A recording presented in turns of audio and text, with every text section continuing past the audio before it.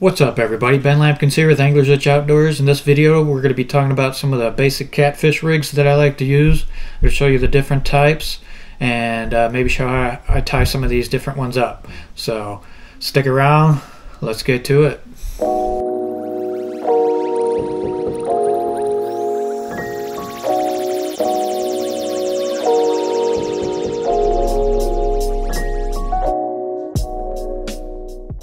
We'll just kind of start with my favorite. One of my favorite ones here is I've already got rigged up on one of my rods here. Is a Santee Cooper rig. It's one I like to use in the river a lot. Get this undone here. I run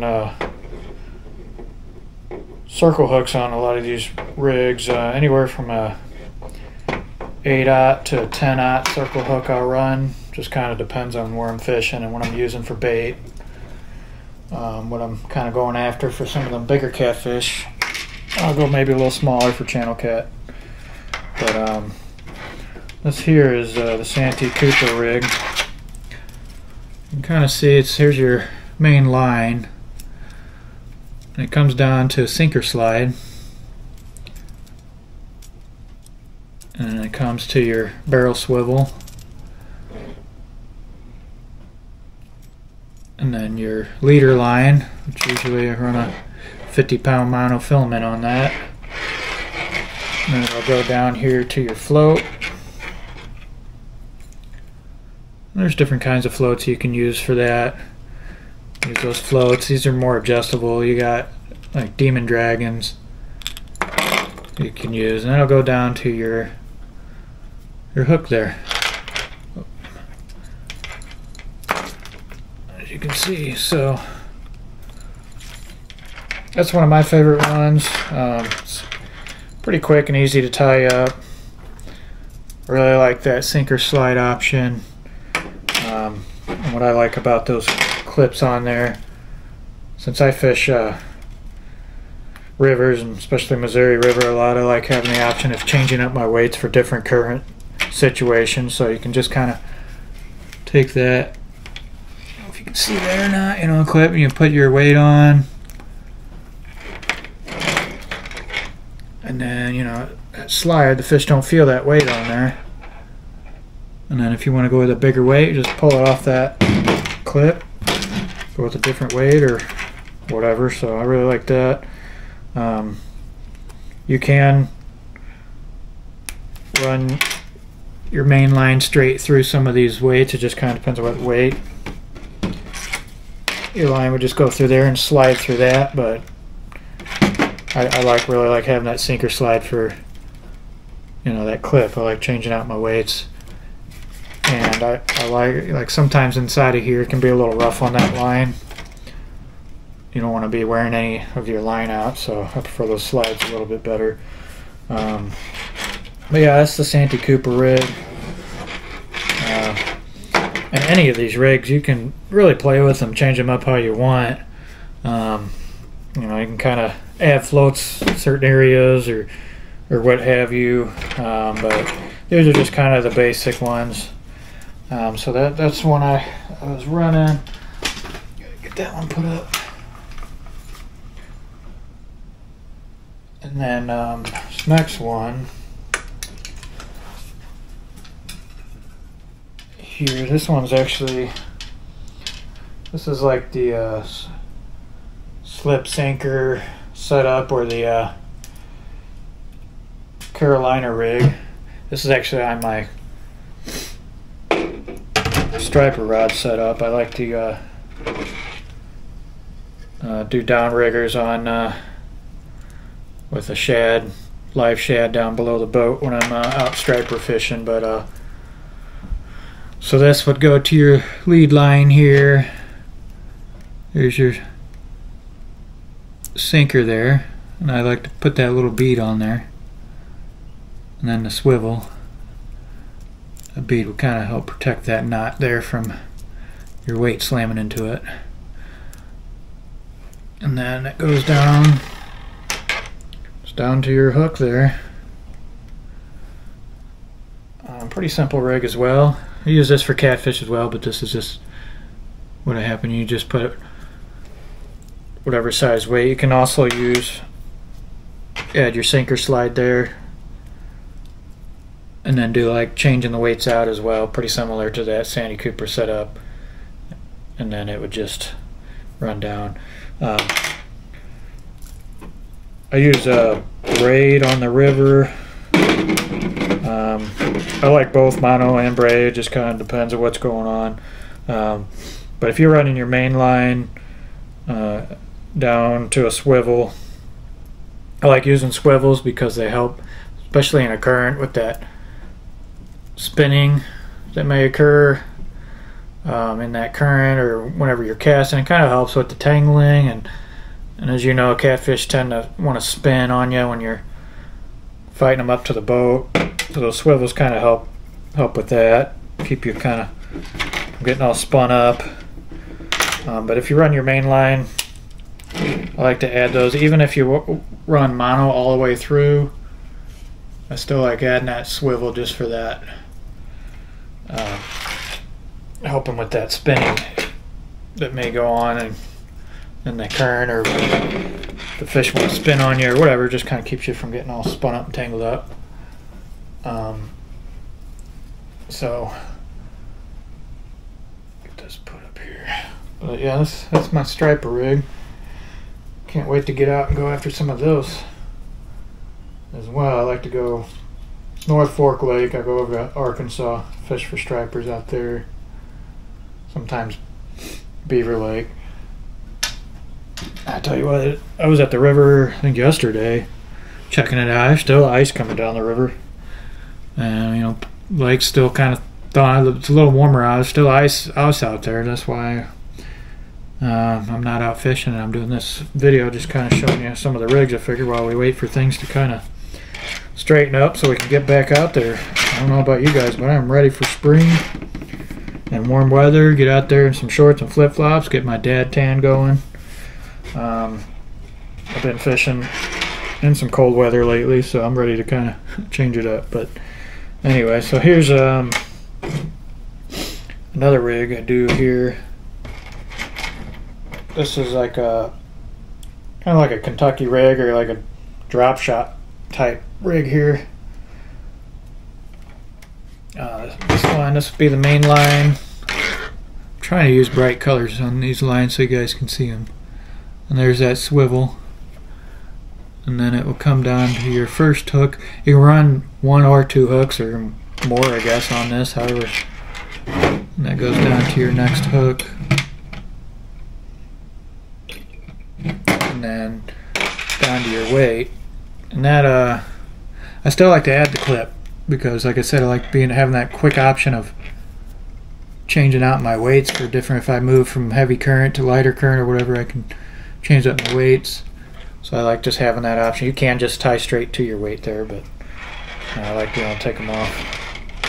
And for whenever I go to store my rods, I like to be able to just take my weights off. But that's kind of how that goes there. Trying to get it to view in the camera there. And this is good for, like, you know, if you're fishing straight down under the boat. That's a good setup, especially if you're like fishing some heavy cover. Sorry, you're going straight underneath the boat, kind of keeping you from getting snagged up. You're going fishing for flathead or whatever, and some heavy cover. You just go straight down with it. It's a good rig for that. And but yeah, that's one of the ones I've used. I also like about it is you run 2 different baits in one area to see what's going on there. You know, I could put a head here and a body part here, or bluegill, shad. You know, change it up and run a couple different baits that way. So, and I do circle hooks on those as well. Oh, and another thing I want to mention: it is important when you do tie these to have that little tag line hanging off there. You don't want your hook directly on that main line. You want that fish to be able to come in and take that hook off of there, so it gives them more to bite onto there instead of it being on that main line. You definitely want it hanging off there, right? So I'm going to mention that about that. And then another popular one here. Get my little weight here. I've been just kind of, so that's what I like. You just pop them off and you got your weight. Now this one here, this is a 3-way rig.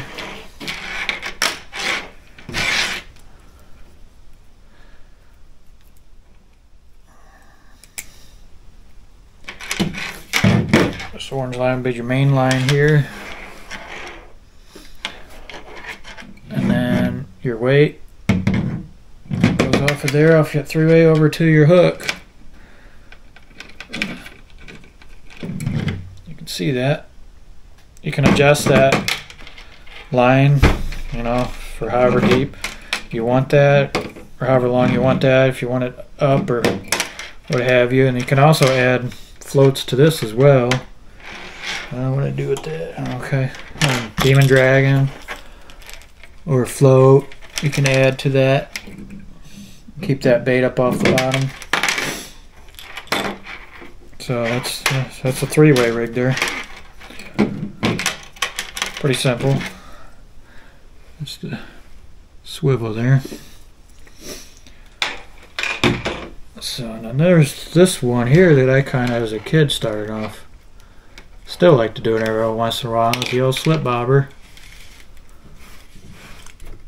You know, I run a J hook or a treble hook on this setup. You know, you'll have your split shot or your weight or whatever, depending on how heavy of a bait you're using. I'll use this a lot with it for dip baits. Run that worm with the treble, and do pretty good with that. What I like about it, you can adjust your depth with it. You can cast better because you can reel it up to that point. Cast much better. The fish don't feel it as much. Usually you'll have a bobber stop somewhere at that point. I don't have any on me, but you know, it'll just kind of sink down to whatever, to that stopper, and then you're sitting there with it like so. I like these over those big round bobbers, you know, you see that just kind of clip on. When you cast them, they tend to want to tumble and tangle. Because I like these when you reel them up. You ain't got so much hanging off. When you go to cast, it casts a lot better. And those big round ones, the fish can feel them. I mean, they work. You can catch on them, but I like them just not feeling that big, heavy bobber up there. That's a fun way to fish. Mostly use this for channel cat, but you can catch other catfish on blues and flathead. You can get bigger bobbers for different situations, but this just kind of gives you the idea of what goes on with that. So, and then another one here, you also got the dragon weights for go to drag bait. So let's see which one we'll start with here. Like, you can do it on this 3-way setup. You would take, you could take off this weight here. These already come with that clip on them. Some of them do. So you already got that, but I got it tied on here. So it'd be like a 3-way rig. You'd want to add a float, some kind of float to there before your hook there.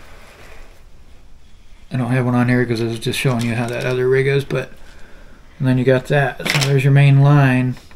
What that does, this back. These are designed to drag along the bottom like so. So you can actually drag your baits through the water. It's a real effective way for catching catfish. And then that float will kind of keep it up off the bottom. You can run that line off there, but these are great. The reason why they're just designed to drag over any, you know, cover or structure that might snag up with any other type of weight. So yeah, these things are great for drifting or dragging your weights through there. You can also just have it, you know, clip directly to. Just clip that off there real quick so you can kind of see. You can also clip it directly to that three-way like so, your main line here. You would drag, you'd have your float, so just kind of however you want to. And then that just drags along the bottom like so. Pretty good. So there's that way. I think that kind of covers a lot of the. And like I say, you can kind of change things up and put floats in certain ways. Like even these demon dragons, they've got you know, different tying points here. You can have line from here with a weight, your hook, a main line, or you can just run your main line and your leader line off of there. There's different ways of doing these. But honestly, I prefer just the regular old float like I showed you on that Santee rig. I mean, with these you got more knots in every area, which some say the more knots, the more chance of something happening there, which I don't know. If you tie a good enough knot, you should be good. I haven't had any issues with my knots. They always, if I got snagged or something, my line always breaks before the knot, so I know I got pretty good knots going. But these are an option. They make noise. I don't think the catfish really care that it looks like. I think that's more appealing to the fishermen. I don't think a catfish can tell any difference from this and a float over there. And there's different size floats you can get. Those foam ones work just fine. You can even add rattles to those if you feel like that's going to help. But as far as visually, I don't think that really catfish really care much for that. But they look cool. They work. I've used them. I don't know. I don't think they make much of a difference than a regular float. So that's my opinion on that. They do make them in different sizes. You know, this is kind of my arsenal here. I'll have, you know, your barrel swivels. I like good heavy duty ones. You know, because you're fishing for big catfish, you want to make sure they work for you. You know, I got my different clips here. These come with barrels, swivels on them. But even just the clip alone is nice for changing out those weights depending on what setup to go with. These I've got a bunch of sinker slides. You can see that. I like these a lot. There's some that are better than others. Some you got some that are really thin there and they break real easily. When I go to even cast, they break off. I found these they're a little more heavy duty.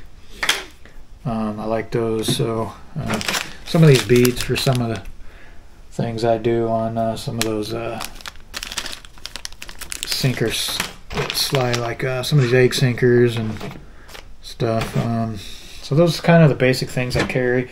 All kinds of different lead weights out there. I use these a lot, you know, just kind of depends on what you got there. So I think I did get my rods down here for the most part. Covered a lot of those basic ones. So I think we'll probably start showing you how I tie some of these up. Oh, another thing, I always carry some kind of leader line with me. I usually run like a 50-pound mono. Alright, so we're going to start off showing you how I tie up this Santee Cooper rig. You'd need your sinker slide, barrel swivel, your hook, your float, your leader line, and then your main line. So I'll start off with the main line. Take my sinker slide, put that on like so. We're going to do a polymer knot onto this barrel swivel. So how that works is you just fold it over.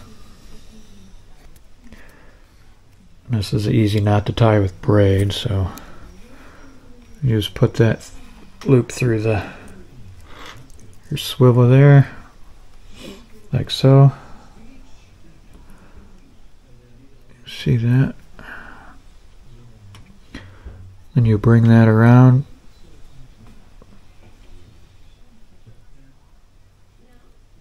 and back through that loop there.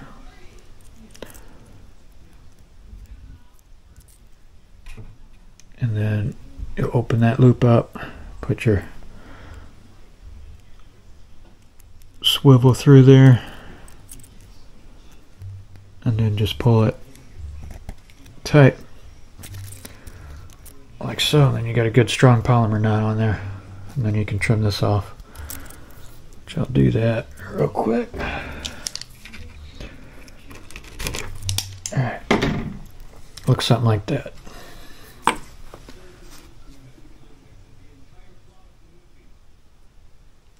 You can see, and that's where your sinker slide would sit and go up against like so.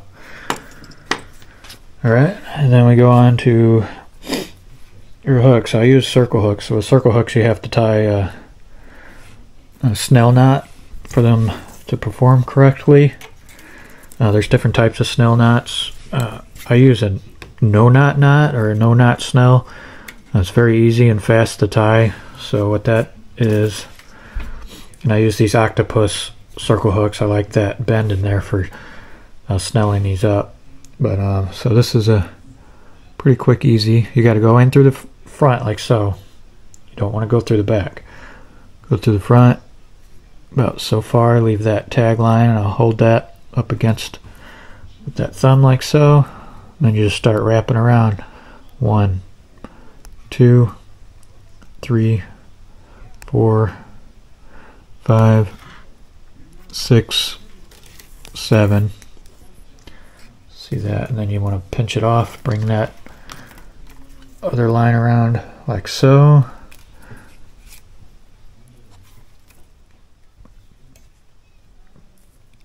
And then it's got to come back up through the back side. And then you just pull it through.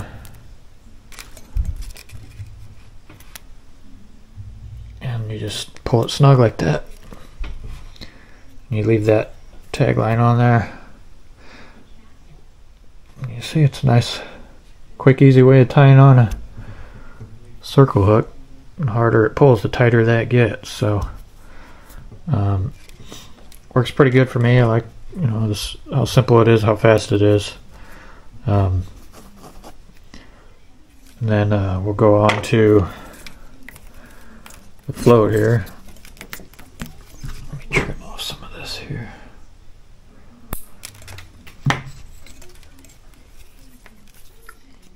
And you just run your float.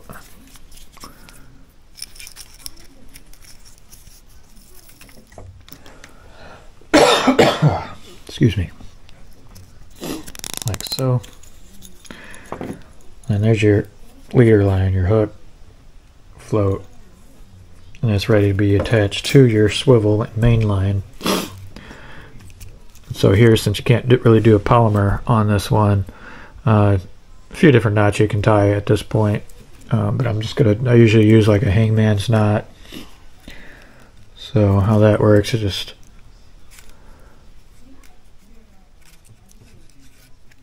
go through like so.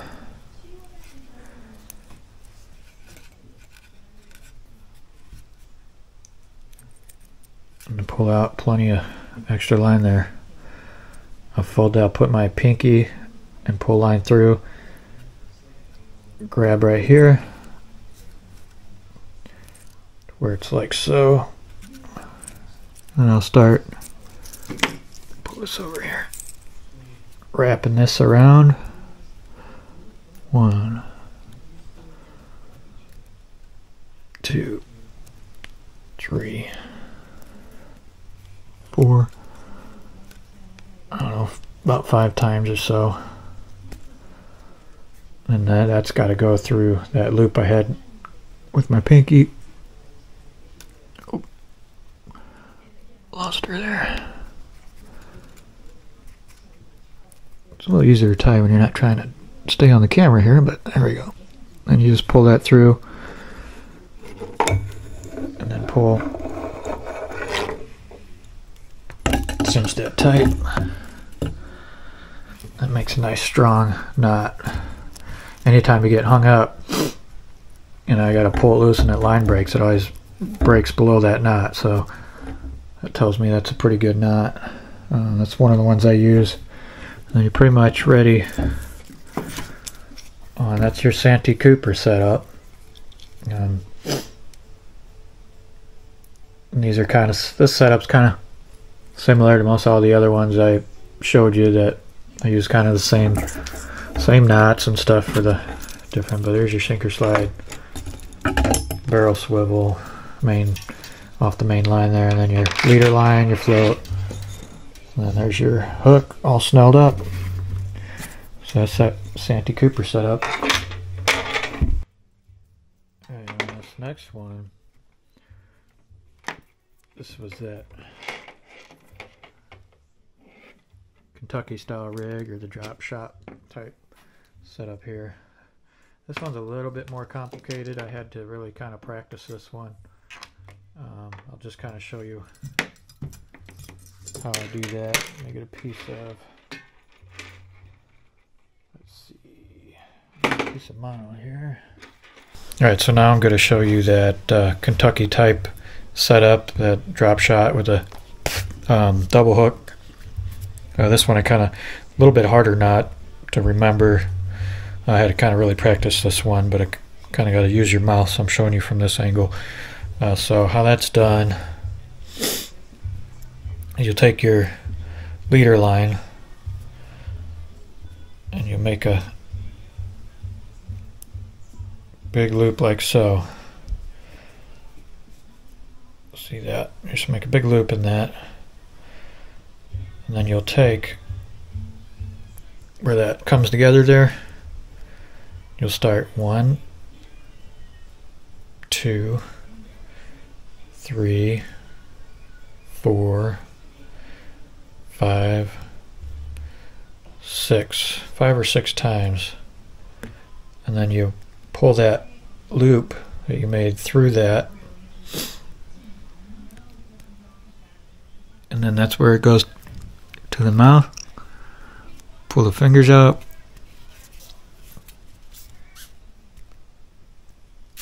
and you'll see that kind of, you pull those 2 lines, boom, and you got that loop. See that? Alright, so now you got your loop. I'm just showing you on the one loop. You can do another, if you want to do another one, you'd do that same thing. You'd make that loop like I showed you, run your fingers, spin it, pull it back through, and you can pretty much keep doing that as many as you want. So, but anyway, I'm just showing you for example on this one. And then once you have your loop here, this is one time you do want to go from the back side. This time you're going from underneath. So you'll take that loop, just pinch it together,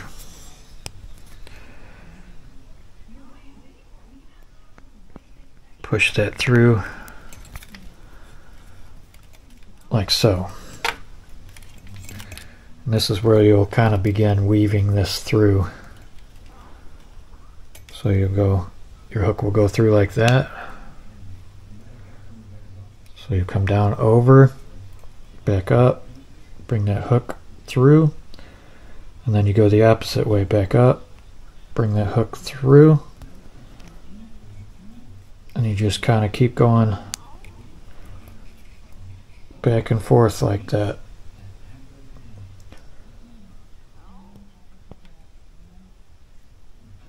Until it kind of weaves it on around there, like, see that? And then you pull that tight